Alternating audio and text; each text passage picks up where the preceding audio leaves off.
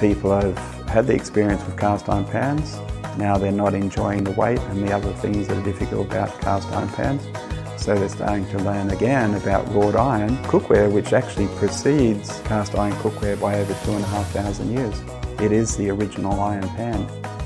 To make a seamless one-piece pan body and handle, no rivets, no welds, no nothing, and everyone told me it was impossible, unless it's the old, beat one out with a hammer, the way it's been done for 3,000 years, not really viable these days. So I tried to find a way to do it with machines.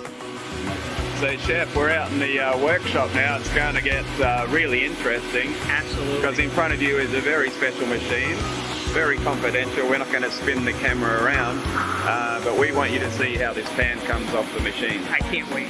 Starts as a flat sheet, right? What's yeah. Oh. Now that's not how I expected the pan to be made. No. Not at all. No one expects it. That's why we keep it secret. No one else is doing this to make a one-piece pan. This is amazing.